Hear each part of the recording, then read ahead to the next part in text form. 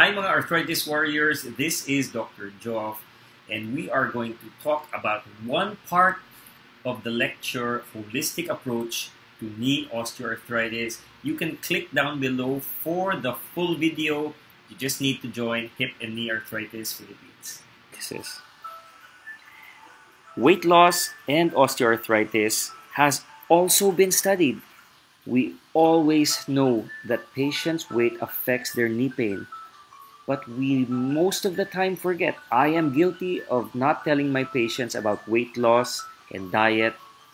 But the truth is, majority of these patients, according to this study, are very much willing to lose weight, exercise, if advised properly by their physician. Now, what I feel is, yes, I sometimes forget. Because maybe it's insensitive to say it. Maybe that's what you're thinking. You're not very sure if this patient might be offended, but the truth is we have to tell our patients.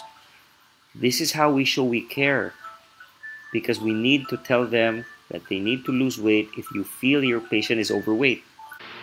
I hope this was helpful to you, and I hope to see you soon.